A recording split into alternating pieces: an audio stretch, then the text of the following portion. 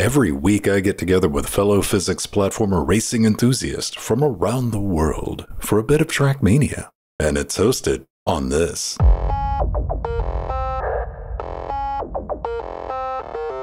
I've been playing Trackmania since, well, this guy came out. It was an okay game for its time. Then Trackmania 2 Stadium showed up, and for whatever reason, I clicked with it.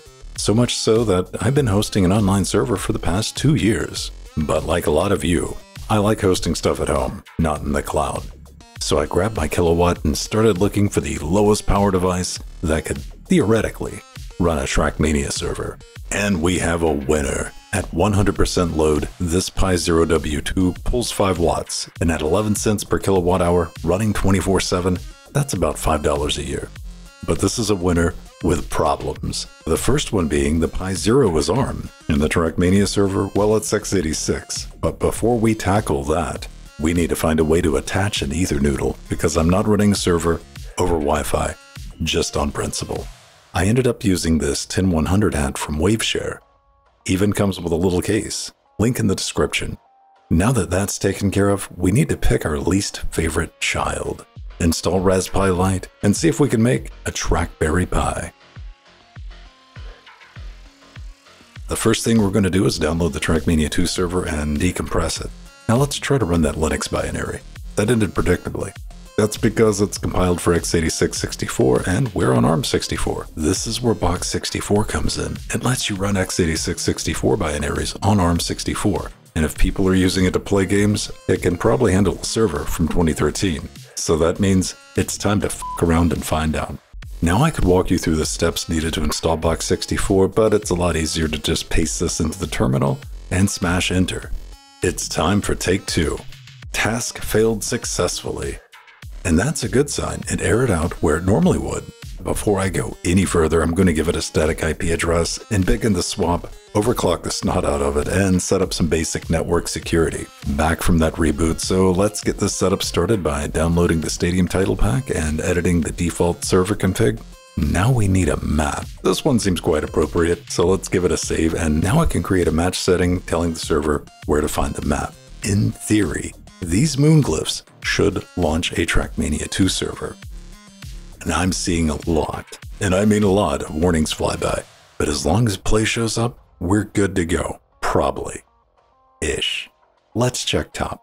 Okay, that's using fewer resources than I expected. Now I have other plans. But first, let's see if we can find the server on the local network and drive around a bit.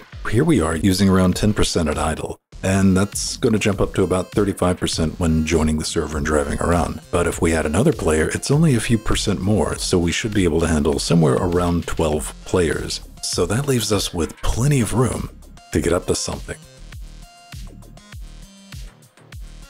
Having a Trackmania server is neat, but you probably want to keep track of your local records, submit those records to Datamania, vote on maps, and queue up new ones. And to do that, we need a server controller.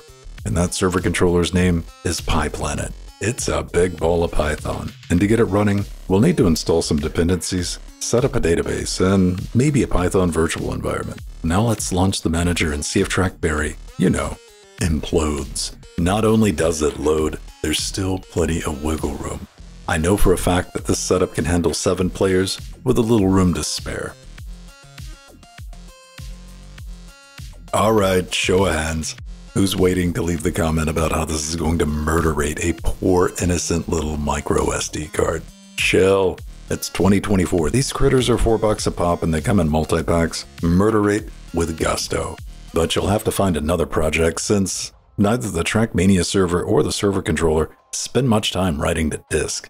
This little guy, he should chug along for a couple of years without issue, or die next Tuesday. Either way, don't let that be an excuse to skip regular backups. At the end of the day, we have a no-compromise Trackmania server that costs $5 a year to run. How cool is that? Why stop there? You could have Pyraria, 7 Days to Pi, Counter Pi 2, Pytorio, and others. But I'm going to leave that research up to you. As always, there's a link to the full write-up in the video description, and if you have any questions, leave them in the comments. Unless they're big questions, then leave those in the forums. But most importantly, get out there and poke something. with your Linux sticks.